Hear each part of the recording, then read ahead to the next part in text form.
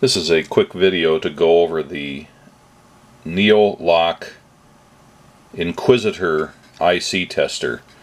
This is targeted primarily at older ICs such as used in vintage computers, and it has what they call the core module, which is a power supply with +5 and +12 volts, 2-line LCD display, buttons for up, down, left, right, and enter or test, a I/O chip from a microcontroller, a 40-pin ZIF socket, and a power switch and some status LEDs. There's a couple LEDs down here that indicate something's wrong with the plug-in circuit board, which is called the blade. Either it's not plugged in or it's plugged in incorrectly or backwards. The other LED indicates a power supply malfunction. And then there's a bicolor LED which indicates orange for testing, green for passed, red for failed. And then the rest of it, more detailed information, can be obtained from the LCD display.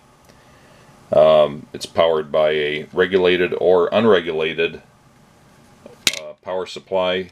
The package does come with a small switching wall wart supply, regulated 12 volts. And since I am using a regulated power supply, there's a jumper there to disable the onboard 12 volt regulator. If I had an unregulated supply or one with a different voltage, I would move the jumper to engage that regulator.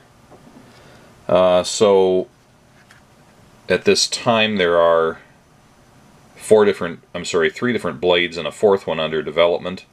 This is the static RAM blade.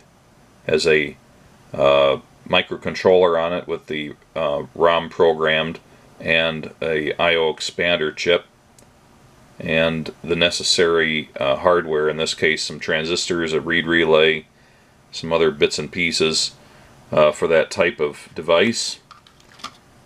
There's a similar one for the 4116 series DRAMs, or dynamic RAMs.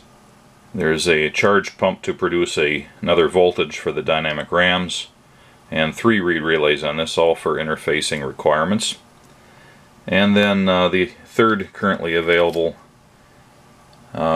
blade is for, it says here 6821 PIAs, but it actually does several different PIAs and VIAs, both from Motorola and MOS technology. At least I think it pretty much covers the popular ones that were used on computers such as Commodores and so on. And there's also another one that does some other types of interface chips that's in the works and due to come out soon. Anyway, so the way this works is you pick the type of blade for the type of chip you're trying to test. And I have here a 4044 TMS4044 static RAM chip. It's 1K by 1 bit, I believe. And this came out of my Heathkit H8. I don't know if it's a good one or a bad one. And to find out, I take the static RAM blade, plug it in,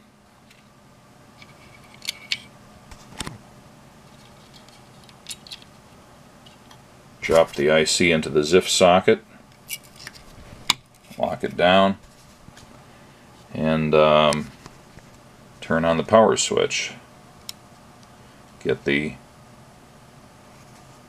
selected test.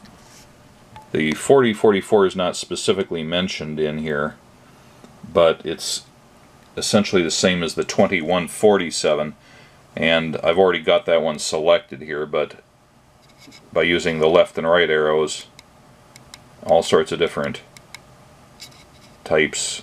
There's even a thing here for the LED. If you prefer the colors to be flipped on the status LED, you can do that and it'll save it. That also can compensate if the LED was installed backwards. Anyway, so I go forward here, got 2101s, 5101s, 2016s, 2018s, 2114s, etc. 2125, 2147, which is what I've got here in the equivalent 4044 chip. So right now none of my alarm lights are on. Power light's on to the adapter blade, and the status LED is off. I push the enter button and it's testing the RAM. It's kind of hard to tell in this camera, but this LED is glowing orange, letting me know it's testing. Now this is just doing a simple once through test. This can be set up to do more elaborate tests and repeated tests any number of times. It's giving me good and bad, and it says, hey, it's okay, and the LED changed to green. So that's a simple one through test, but that's basically how it works. Now I can use the down arrows to get more statistics. It's a 2147. I've tested it twice actually, once before this video and once now. I got 2 good tests on it, 0 bad tests.